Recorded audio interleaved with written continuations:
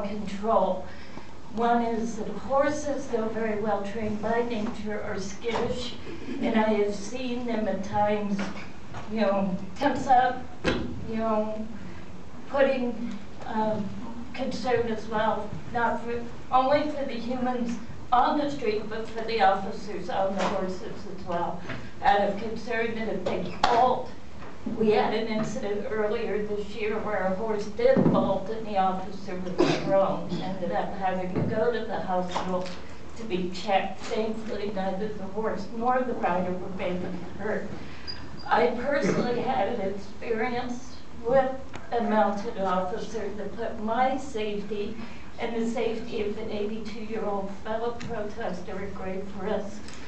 When the officer on the horse ordered the lady I was with, and 4 others of us that were with her, helping her to the sidewalk, we did not contest it, we did not say a word. We instantly moved toward the sidewalk. We were moving slowly though because we were going at the pace of the elderly woman we were assisting. Before I know it, I got hit. I am now fighting to keep from falling. When I turned, what I saw was, it was a mounted officer who had sidestepped his horse and was hitting me in my left hip. I was moving to the sidewalk. I was just not moving fast because I was moving at the pace of the elderly woman I was with. To look at me, you would think I'm fine, but as you could see, Mr. Robbie had to assist me up because my balance is very bad.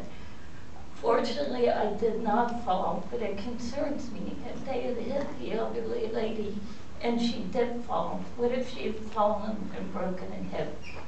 Personally, I believe there's a much better use for the horses. I saw recently, and I thought this was neat, how the mounted force was used down Pioneer Courthouse Square to do as a public relations event for the police force.